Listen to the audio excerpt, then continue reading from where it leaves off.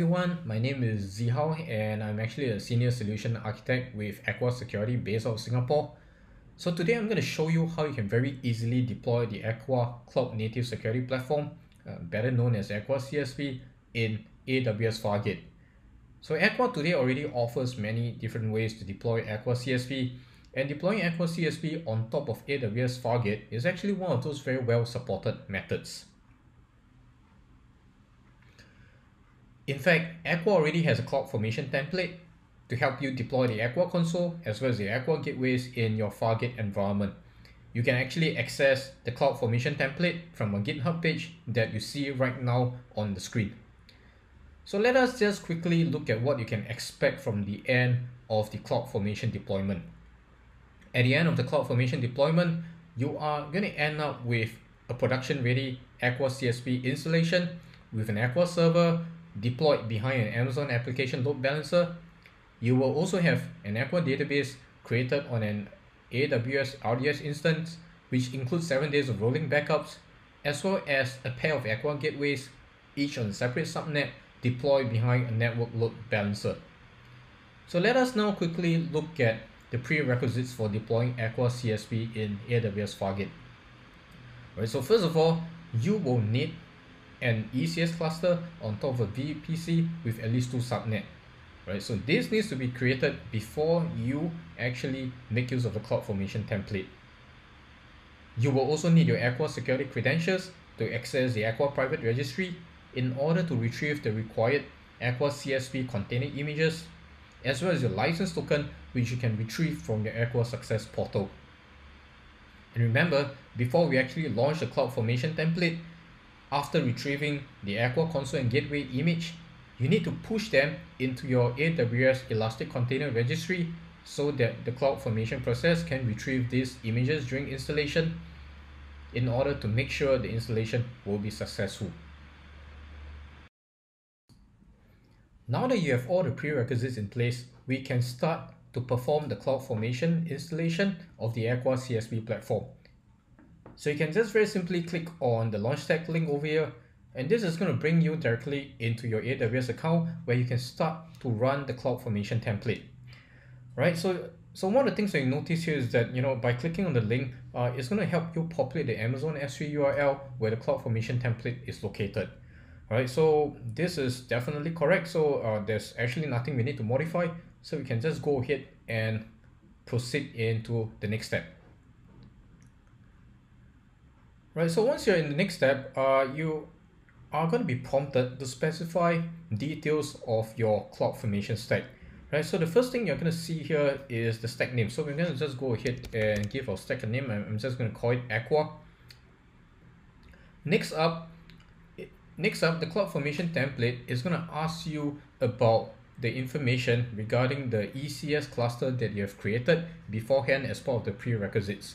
Right, so I'm going to put in the name of my ECS cluster, and that is Aqua CSP, and then I'm going to select the VPC ID where my Aqua CSP will be installed. Right, and I'm going to now put in the CIDR. So I was actually using the default values, so this is what I'm going to put in. So as far as the ECS instance subnets are concerned, do remember the prerequisites is you actually need to make sure your ECS cluster has got 2 subnets, and that is exactly what I've created. Right, so I'm going to go ahead and select those 2 subnets. I will also need to select the Aqua load balancer subnets. Right, so I'm going to just quickly put it in.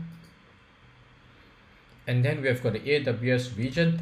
So in this case, I'm going to make use of AP Southeast 1. Right, so in the next section, we are going to have Aqua specific configuration. The first thing that we have to put in is actually the web console source. Right, so this is actually a definition of the range of IP addresses that are allowed to access the Aqua console. Right, so in my environment, I'm going to allow everyone permissions to hit my Aqua console. But bear in mind, in a production environment, I'll strongly recommend that you will only put in the IP address range of your enterprise environment to make sure only authorized IP address range can access the Aqua console. And then we're going to tell the CloudFormation template, where exactly is my Aqua server image, right? So I've actually pushed this into my AWS ECR. So let me just quickly look for it. All right, it's right here.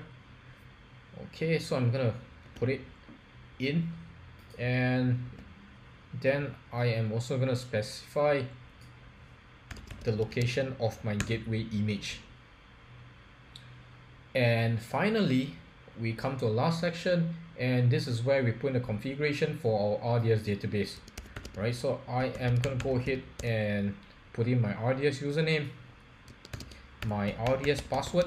So please remember to make sure that this is not a simple password. It needs to be complex to allow us to better protect the Aqua database. And then of course you have got the RDS instance type. So by default we're actually using a T2 medium over here, but again, this should be modified according to the size of your environment. So if you have got a really large environment, you have to size it up accordingly. And I do strongly recommend that you access the Aqua documentation, and because in the Aqua documentation we do have a sizing guide to help you understand the kind of resources you should allocate the RDS database, in order to make sure that the Aqua database that you're provisioning here doesn't end up becoming a bottleneck if your environment is large enough, right? So in the case of multi-AZ RDS, I will also highly recommend that you set this to be true, right? So this is to make sure that we have additional resiliency for our Aqua database. So once we have populated all the fields that the CloudFormation template is expecting from us, we can go ahead and go on to the next step, right? So I'm gonna skip all these additional stack options, and finally I come to the last step, where I can do a quick review of the details of the stack that I'm actually creating for Aqua CSP. So if everything looks good, I am gonna go ahead to create the stack. So this is gonna take a few minutes, right? So along the way, I'm gonna refresh this on and off just to make sure that the stack will be created successfully, right? So just hang on here, and we're gonna get back once the stack is okay. So now our stack has finally finished deploying, and you can see one of the output that I am getting from the CloudFormation deployment is the URL to the Aqua console that has just been created, right? So I'm going to go ahead and click on this URL, and it's going to prompt me for my password, right? So I'm going to put in the initial password. And so this is where you have to put in the Aqua license, which you will get from your Aqua success portal, right? So I'm going to just paste it in, and then I'm going to click on accept, right? So if the license is successfully accepted, you will be redirected into the Aqua CSP dashboard, right? So once you see this dashboard, you know your installation is successful. And let's do some basic validation, right? So the first thing I'm going to check is I'm going to go on into systems, and I'm going to click on Aqua gateways. Okay, so you can see that the two instances of the Aqua gateway that was deployed by the CloudFormation template is now both connected, and they are working well, right? So I'm going to check another thing. So I'm going to go into settings, and I'm going to go into supportability. I'm going to click on DB. I'm going to click on test database connection, right? So the connection to the database was established successfully as well. So that's it. We have now everything seems to be working correctly, and it just means that now you have a production ready Aqua CSP installation in Fargate, and you can now start to go ahead and install enforcers in order to provide visibility as well as to protect your cloud native workloads, right? So thank you and have a nice day.